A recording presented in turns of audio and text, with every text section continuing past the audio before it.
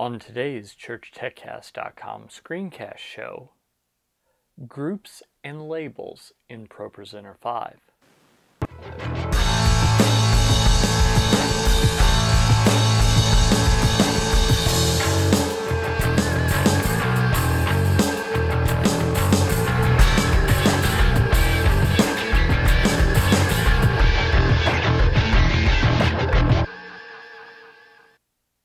Hi, and welcome again to another episode of the ChurchTechCast.com ScreenCast show. This is the show where every week we talk about software that we use in the church. My name's Paul Allen Clifford, and I'm your host.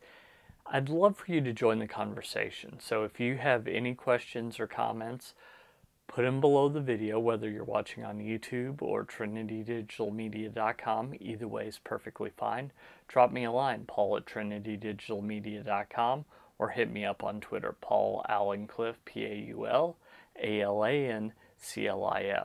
Any of those ways is fine to reach me. So let's head on over to ProPresenter 5.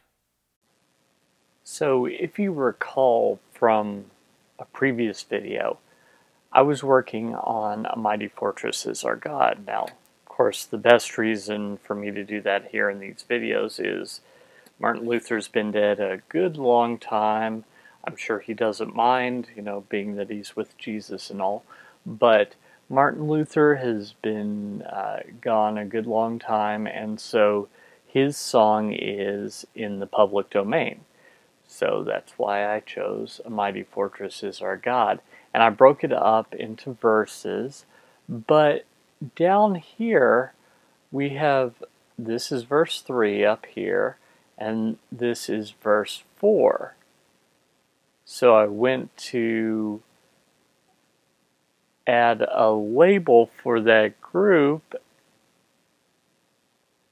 and there's none for verse 4. Well, I went to group label, and there's none for verse 4. So the question is, how do you get around that? And secondly, when you're doing this, how do you make sure that they're all in the appropriate group? So first thing that you do is, contrary to what I thought, you don't Command Shift click. Again, I'm on a Mac. My probably is Control Shift click on a PC. So you don't Command Shift click to select that and then right click on it. For some reason there's a bug where they didn't all highlight. And then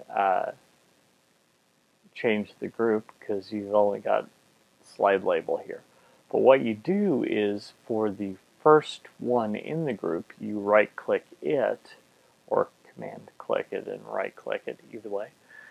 And now you can change the group label. You can change the group color, of course, but that really is not it's inconsequential to this. So what we're going to do is we're going to change the group label, but you'll notice I don't have verse 4.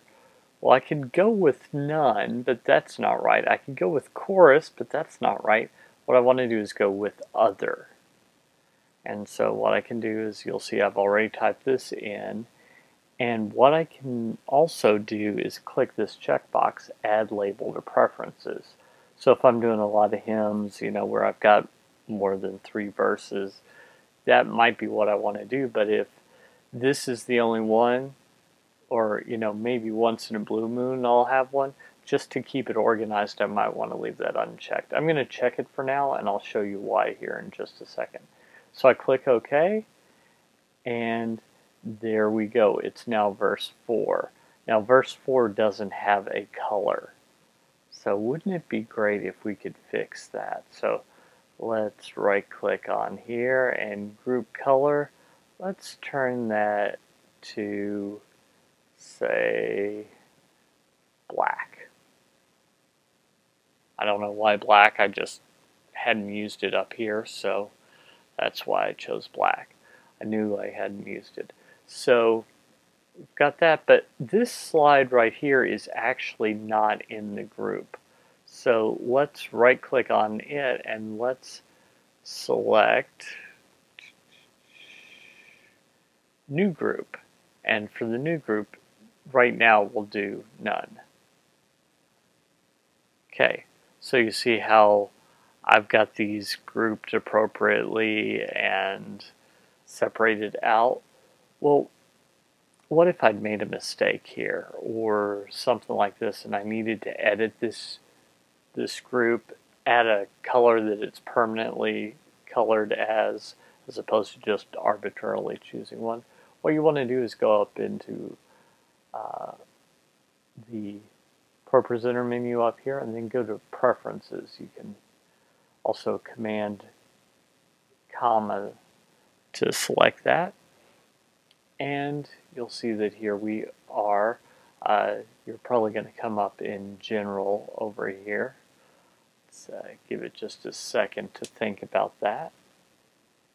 Okay, but what you want to click on is Label. And you'll notice that you actually have some even better features here. So first let's start with where we were. So let's say that I wanted that to be black. I could put it as black down here, or I could also, let's see here, brown looks like it hasn't been used, so I could turn that to brown. You see how that works?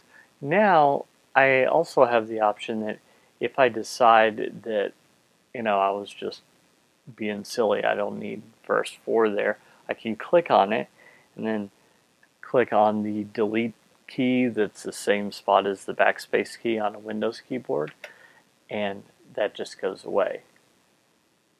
I also have the ability that if I wanted to add several, I can do that just by clicking this plus sign a few times. So let's say I'm just going through and I'm adding a bunch of really long songs, so I've got verse 4,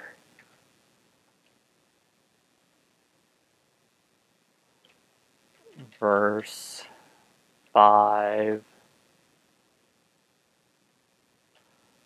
verse 6, etc. And I just go through and I add colors for all of those as well, and so they're all there ready to go. And as I say, just click and backspace, click and backspace if you want to remove those from there, and that's perfectly fine. So that's in the labels area. Notice I also have library categories that I can add in here. So, songs, presentation, Bible, speaker notes, PowerPoint. I could add like announcement, loop,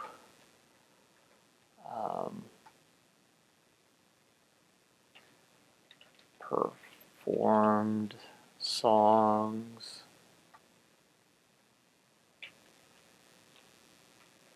Christmas songs, etc. So you can actually do some pretty cool organization there.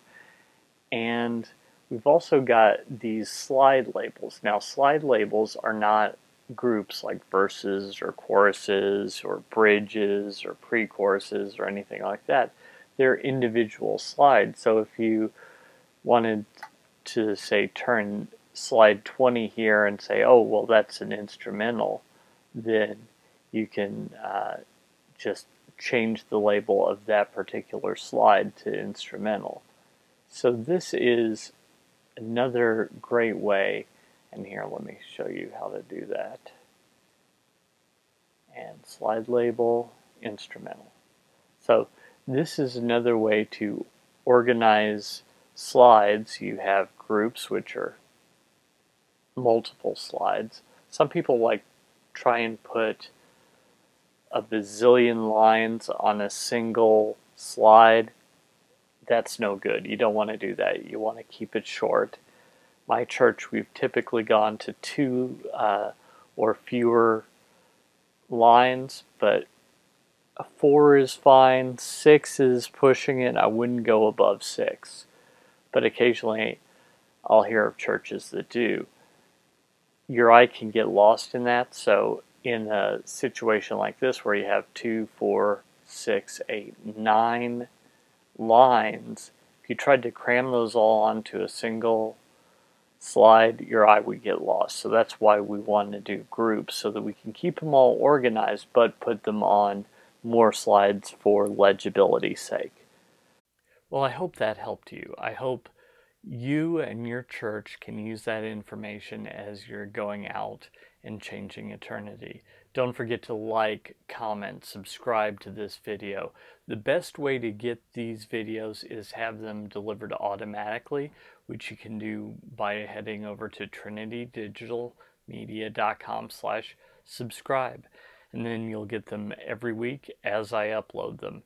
And that's probably the best way to do it, because my video hosting only has them up for so long. That's not an artificial scarcity thing, that's a real scarcity thing. So subscribe, and then you can collect your own library of these tutorials. So until next time, this is Paul Allen Clifford with trinitydigitalmedia.com.